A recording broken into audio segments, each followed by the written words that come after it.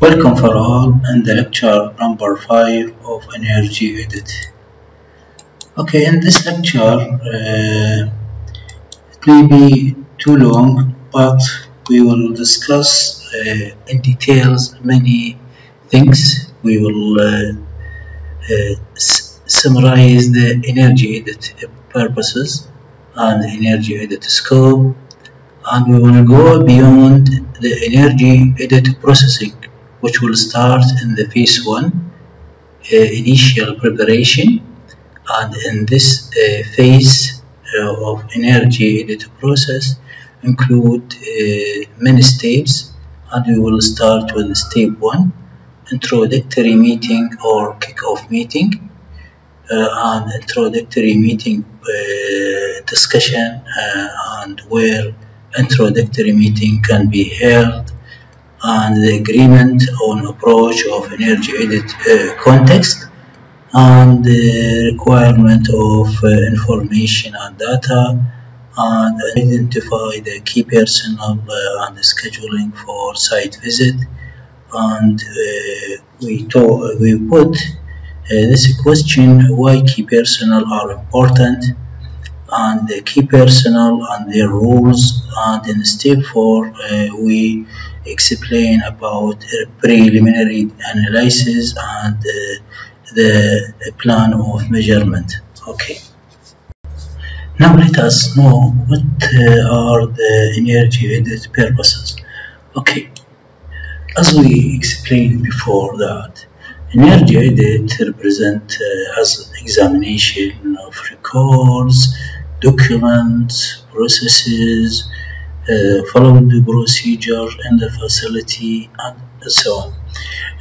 Why we do this? In order to determine whether all these processing or activities are comply with the requirement that may be outlined as internally in the facility or work process, or according to the rules or not, or according to the regulation.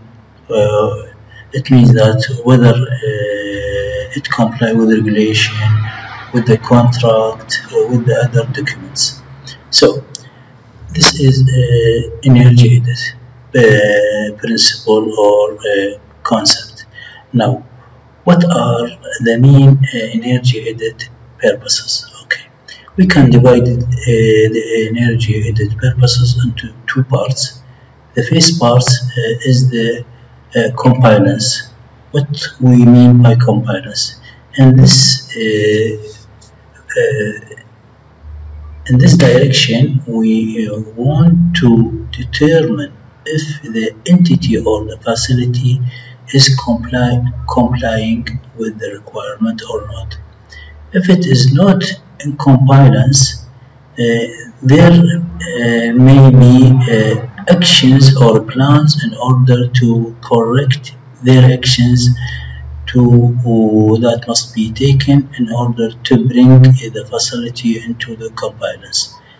The second purposes of energy audit in order to remediation.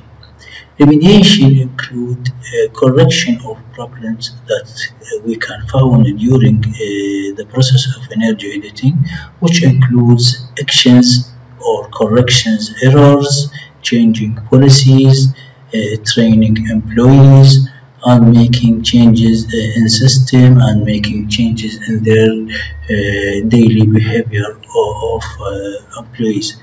Okay, the second issue we will talk about the improvement.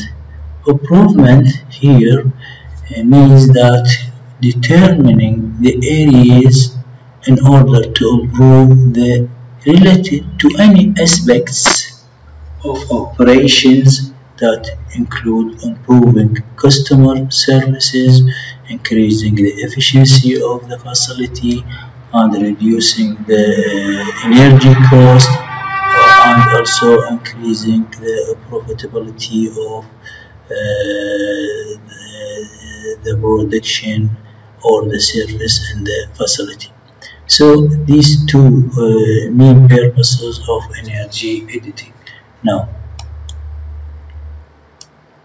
let us know or talk about energy edit scope. Energy edit scope include different topics. The first one, we must define the extent and the boundary of the edit, where we are going and implementing site visit for specified facility or organization. We must have a limited boundary for the specified building, specified equipment, specified devices inside and outside the organization. Also, we must here determine the type of editing that we want to perform. As we know that there are three types of energy editing, as I explained before. Also, we must determine the functions of editing or the functions that we want to implement in specified facility. Also, we must know the construction of organization, how many units in specified organization. Organization may be factory, and this factory include too much department. So, which one we want to implement the editing processes. Also, we must know the nature of activities and the processes inside the units that we want to implement the energy editing. And also, we must know the period of activities that covered by the editing process. Also, we must know the complexity of business activity that we want to be analyzed. Also, we must know if there is any risk associated with the business activity.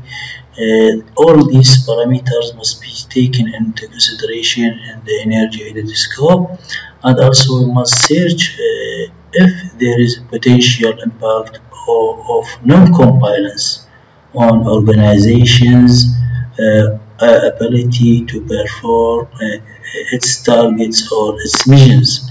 So the scope very important. We must focus on what will we plan to implement during the energy editing, and all the information about the scope of energy edit as we see in this slide. Okay. Now we will talk about the energy edit process. Energy edit process consists of many steps. These steps can summarize in a number of phases. Phase 1 represents the initial preparation. In the initial preparation, there is a step 1 which called introductory meeting, or we called kickoff meeting, and this meeting have limited purposes. The first purposes in order to introduce the audit team for the top management of the facility, and also in this meeting there will be explanation of the purpose of audit, and also explanation of the scope of audit, as I explained before in the last slides. And also in order to establish communication protocols and target timelines, and also provide information and education for clients about their rules of internal editing in their facility, and also inform them about the value of well conducted energy edit. All these importance in order to make better impression with the client. This is what will the purposes of an introductory meeting. Okay. Now, in the introductory meeting, there are many topics that must be discussed, such as editor processes, also talking or discussion the goals of the facility and what's the facility priorities, and also discuss is there any specific concerns faces the facility, and also demand the required data and the way of collection of the data collection, and also we must know what type of equipment or system that will be tested, and also test and promote energy management system for the buildings or for the facility, and also discussion for benchmarking as absolute and relative performance of the building, and also discussion the confirmation of energy audit scope, and also identify the personnel in audit process, the personnel from the facility that will be included in the energy auditing process, and also request additional information of current energy use, and request information of energy management systems, and what's the expected timeline or scheduling timeline for completion of energy editing, and it's preferable to take a tour in the facility in order to make the energy editors to familiarize with the equipment and with the processes inside the facility that will be implemented or conducted the energy editing. Okay.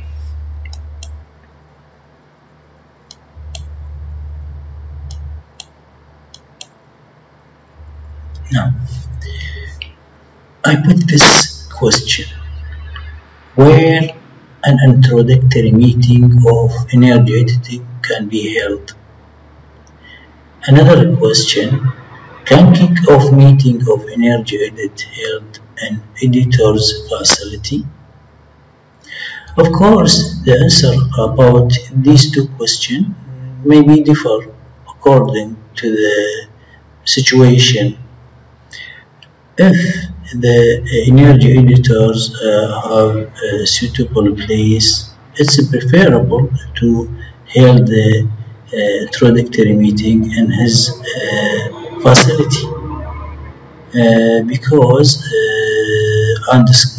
it's suitable environment and can freely discussing edit process and reviewing all relevant documents.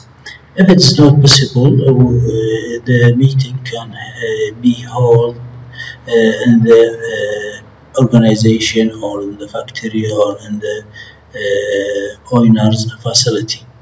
Okay, during kick-off meeting, all relevant stakeholders or shareholders must be present, and included also representatives from the edited facility, audit team, other relevant parties such as consultants or engineers from other firms.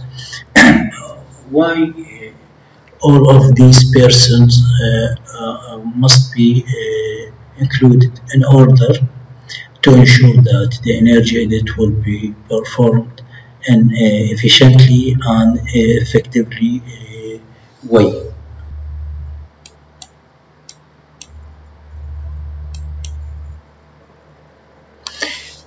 The second step of the first phase of initial preparation is the agreement on approach of energy audit context between the energy editors and the top management of the facility. In this agreement, the client agree with the energy editors about the scope. This scope may be include multi-site locations or specific significant energy using equipment or devices, or many departments or many processes, and about the transport process, or about the buildings, or number of buildings. Also specifies the significant energy using equipment, which include operational periods and non-operational periods, in order to identify base load for reduction of opportunities. Okay, and also the agreement about the level of analysis, and about the boundaries of the facility in order to implement the energy editing. Okay.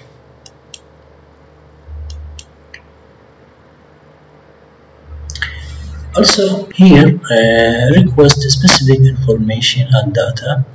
This information include electrical bill, previous for 3 years, and fuel bills, and also meter registration system, also for 3 years, and gas data, and also if available access to online billing data, and also for monitoring system and monitoring system software if available, and also the energy editors may be demand from the owners to provide them by copies of building layout drawings, piping system, instrumentations, diagrams, and all drawings. Also information about site plan, asset or equipment list, processes diagram, and so on.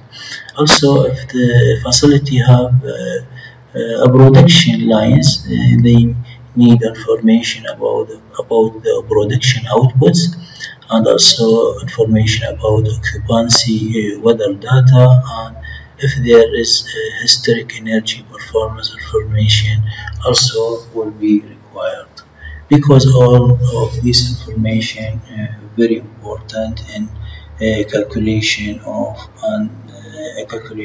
energy processing methodology. Okay.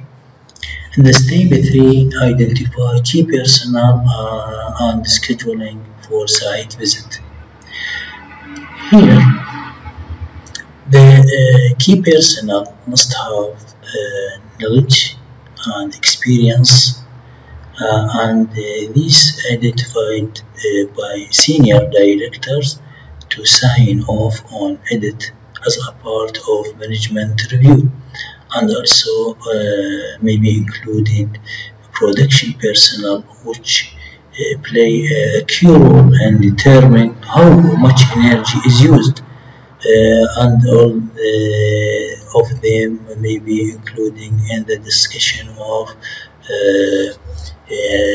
kickoff meeting, and also including members of operation and maintenance team. Okay. Now, this is a question: why key personnel are very important in the energy editing process?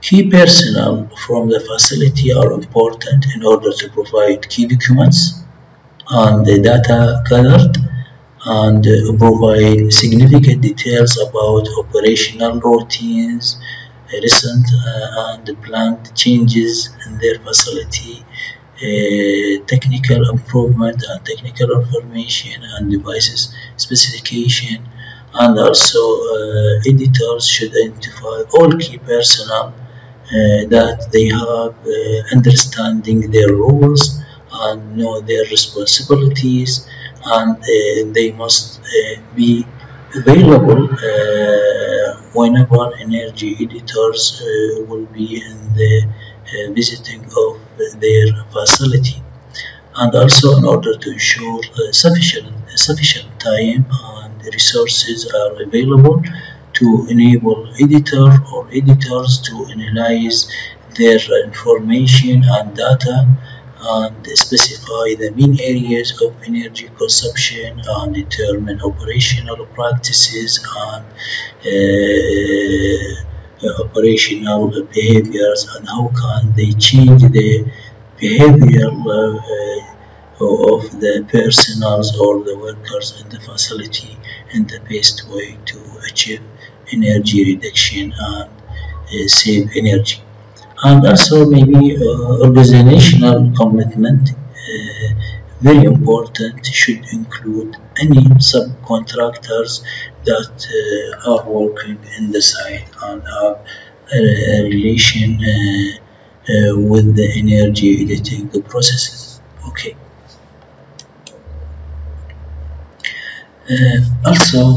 We discuss key personals and their roles. Key personals, of course, depend what type of energy editing will the energy editors implement, and what's the scope of audit. Typically involved in energy editing, energy manager, which represents as a consultant that can make coordinating and managing energy edit process and must have experience in energy management, also have knowledge in engineering or environmental science. Editors may be engineers or specialists with expertise and have certificate and trained in energy efficiency measures in order to make their assessment of the facility energy consumption, and they must be able to identify the opportunities for improvement of energy use. And also maybe include facility manager who will be responsible for overall management of building or plant and have a play role as a key role in ensuring that the implementation of energy editing will be implemented in correct way and in order to make measures of energy saving. Okay.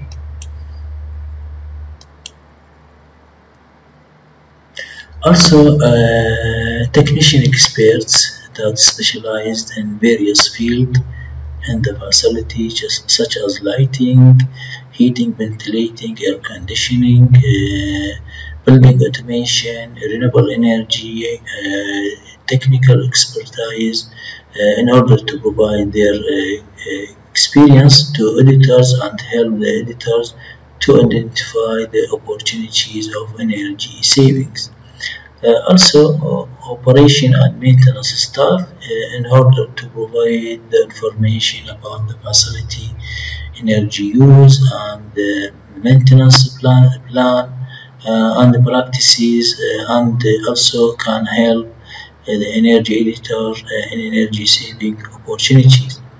Also maybe include finance and accounting staff that can provide financial and budgeting expertise for the energy editors to evaluate the cost effectiveness of energy savings measures and in order to calculate the potential of savings.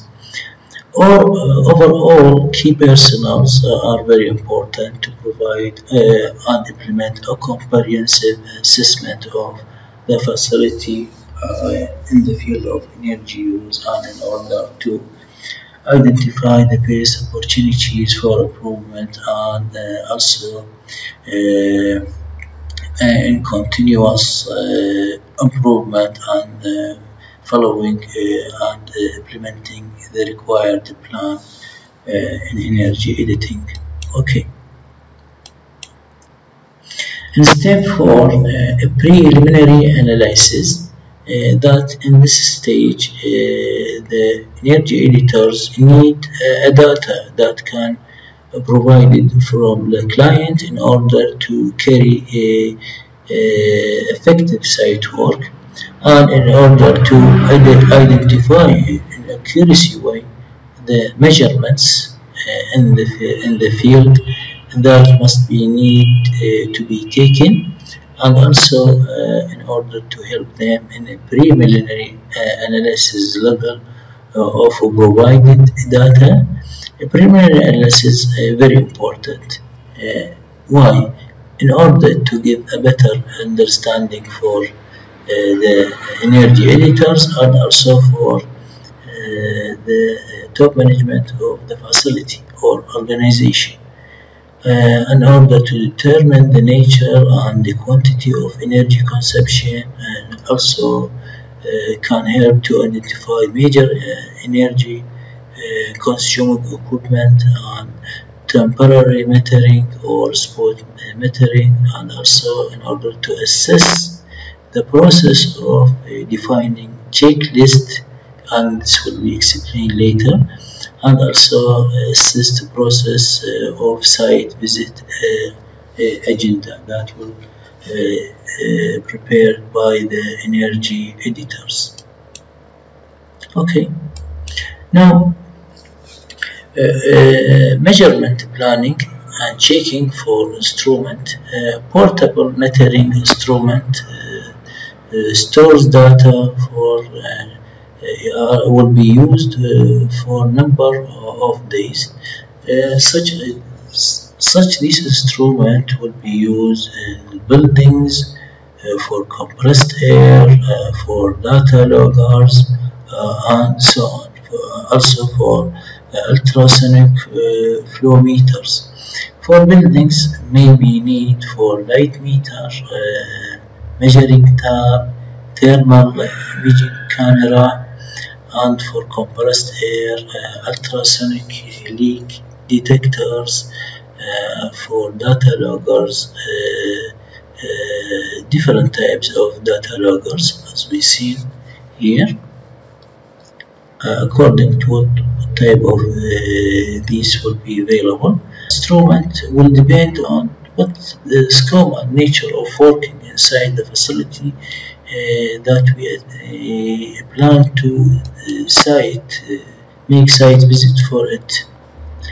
And also we must check the accuracy of the existing permanent instrument that used for electrical system, temperature measurement, combustion system, steam system, heating, ventilating, air conditioning system.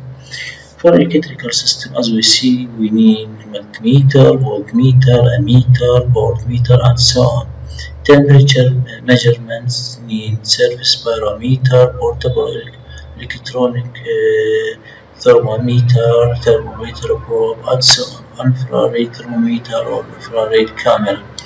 And here, as we see, for combustion systems, we must need combustion analyzer, and for steam systems, we need ultrasonic leak detectors, steam trap testers, and for ventilation or conditioning system, we need manometer or piezochromatic or anemometer, and so on.